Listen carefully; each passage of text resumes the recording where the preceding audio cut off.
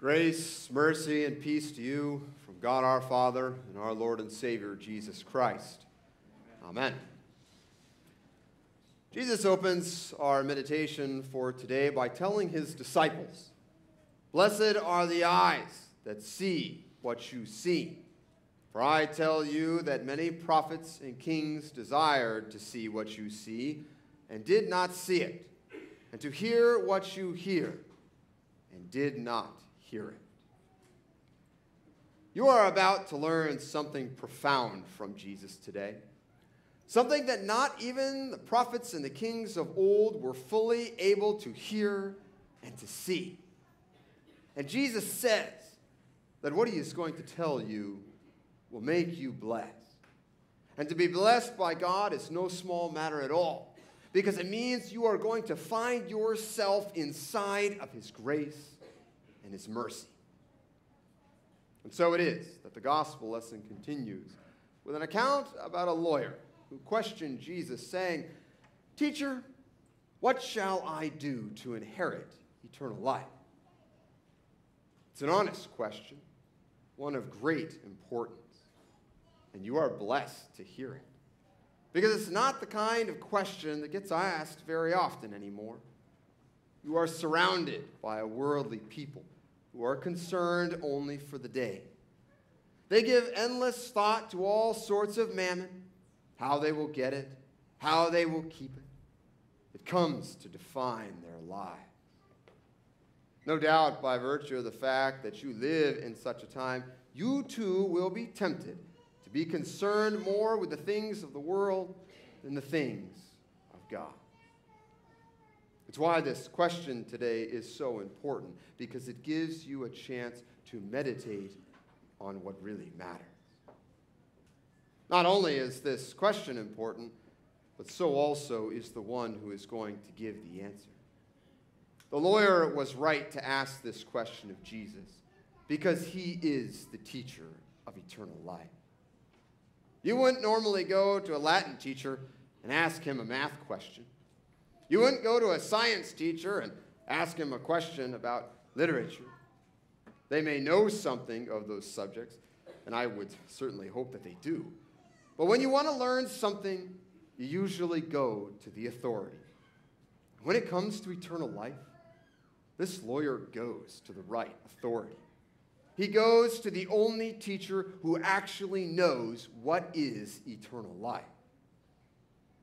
In response to the lawyer's question, the greatest teacher answers, "What is written in the law? How do you read it?" One might expect Jesus to kind of just speak on his own. He certainly has the authority to do it. But on this occasion, he doesn't do that. Instead, he appeals to something he considers authoritative on the subject. He appeals to the Word of God. He who knows both eternity and life tells you that if you want to know something about eternal life, you will find the truth about it in the Word of God. And the lawyer, he seems to know something about this word, for he replies to Jesus, "You shall love the Lord your God with all your heart, with all your soul, with all your strength, and with all your mind, and your neighbor as yourself." The lawyer speaks quite well from the Word of God. If you're going to do something to inherit eternal life, well, then that's what you have to do. And so Jesus, he looks at him and he says, "You've answered correctly. Do this, and you will live." But knowing what must be done in order to inherit eternal life, and being able to do that very thing, well, those are not quite the same. So the lawyer, standing there, then looks at Jesus, and he follows up with another question, asking him, "Who is my neighbor?" If he is to inherit eternal life by the keeping of the law, he must ascertain what it means to be a neighbor.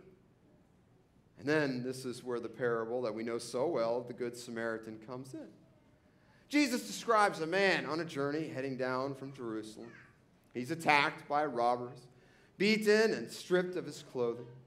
It's a really terrible circumstance if you think about it. I mean, just try and put yourself in the place of this person actually being beaten and having your clothes even taken from you. Kind of the only thing that's left in that sort of situation is probably a lot of tears and a sense of hopelessness. And in the midst of this, well, there comes a priest. But he chooses not to get too close to the man who's been injured. So he passes by on the other side. Eventually, a Levite comes along as well, and he chooses to do the same thing as the priest. Finally, a Samaritan travels along this same road, and he reaches the injured man. He looks upon him, and he has compassion, binding up his wounds, taking him to a safe place at his own expense where the man can be made well. It's not very hard to determine among these three who actually is the neighbor to the beaten man. I mean, that's why the lawyer says, it's the one who showed mercy. And Jesus responds one more time, and he says, you go and do likewise. If you want to keep the law to inherit eternal life, this and all things like it is what you actually have to do.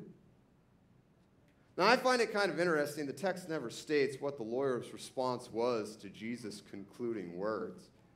But it may be fair to assume, like most of those who questioned Jesus, there might have been a long period of silence that followed. For who can actually do what Jesus demands? And this is where the parable of the Good Samaritan is so often misunderstood. Typically, interpreters race to use it as an exhortation to love and serve the neighbor, because Jesus does want all of his people to love and serve the neighbor, and that's the meaning of the law today in the text. But Jesus says what he does to speak to the lawyer's question about what he has to do to inherit eternal life. He must love everyone with compassion and mercy, giving up his own time, his own money, even for others he doesn't know.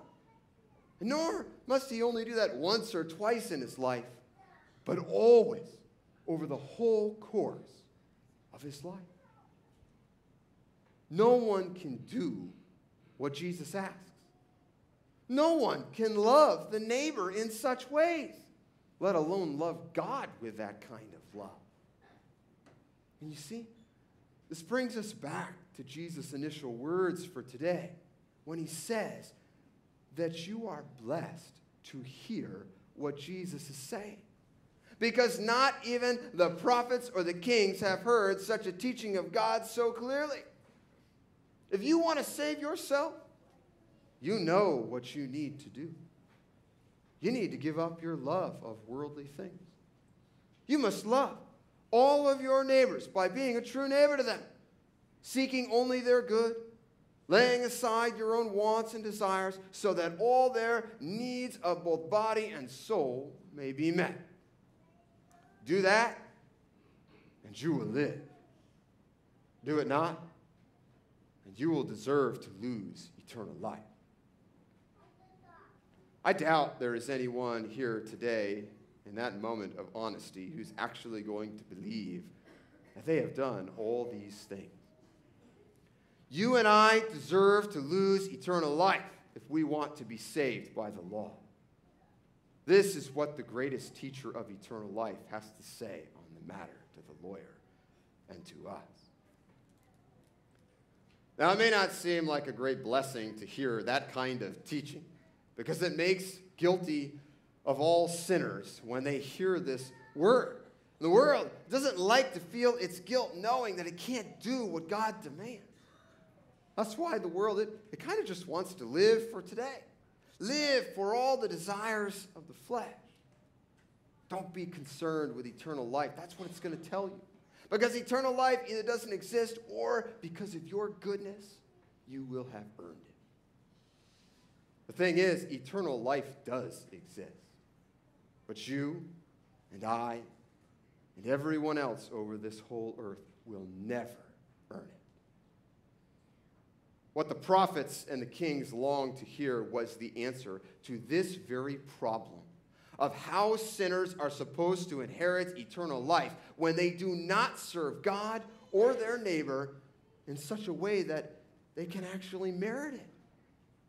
In the days of old, they longed to have the fullness of this answer proclaimed to them, for they had it only in a form yet veiled. They knew God would triumph over sin and the death that resulted from it. They had the promise that a child of Eve would one day conquer the devil. They had the promise that was given to Abraham that his seed would be a blessing to all nations. They were told that the virgin would conceive and the child would be God with them. But it was not until the fullness of time that the child of Eve, the seed of Abraham, and the baby of the virgin would come to redeem mankind from the sin that has enslaved the whole world. Under the law of God, there would be no hope for fallen mankind whatsoever, because it is impossible for the sinful to love God and the neighbor with one's whole being. But what is impossible for you and I is not impossible for God. You are blessed today because this truth is made known to you.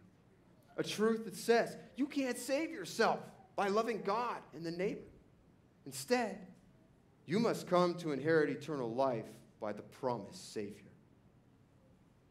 Jesus is the teacher of eternal life, but he does not merely teach as one who knows abstractly. He teaches as one who has done what he says and who has fulfilled the very things of which the Word of God has spoken. Jesus alone has kept the law of the Lord. He has loved the neighbor absolutely. His words to all the people that he met were always words of truth. He did not lie or deceive. He spoke of the things of God and the things of men as they actually are. He had compassion, loving the widow, caring for the sick, never turning away those who were brought to him, not even the lowliest child. And in the end, he loved God with his whole being. For he submitted to the will of the Lord for him, even when that meant being hated by those to whom he was sent. So great was Jesus' faithfulness that he even willingly followed God's desire to see him die a most shameful death, because death was the only just punishment for sin. Jesus teaches of what he knows. He is from eternity, and he is the author of life. And he has entered our time that he might be seen in the flesh and heard in the word, so that through his faithfulness to God and his church, you might receive the gift of eternal life. That's come to you by faith in him, not through anything that you have done, but simply as a gift of God's grace and his mercy. Christ has allowed his righteous life and service to God and the neighbor to pass to you who simply trust in him. And in its place, he has taken away all of your sins, and he has claimed them as his own. And the result of this is that you now appear in Christ as one who has never sinned in the whole course of your life.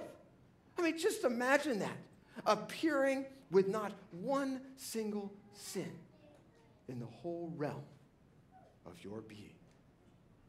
It now looks as though to God that you have loved your neighbor at all times and in all places and in every manner possible. And not only that, in Christ, it looks like you have always loved God. And now, because you appear righteous in the eyes of our Heavenly Father, you will be saved from the eternal death which you deserve.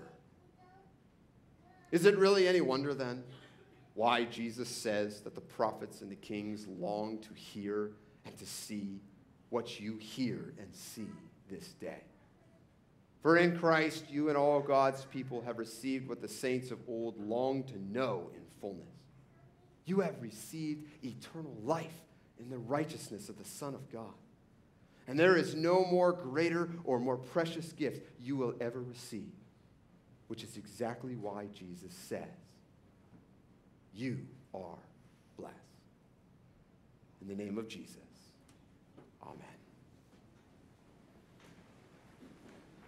And now may the peace of God, which surpasses all understanding, guard your hearts and your minds in Christ Jesus. Amen.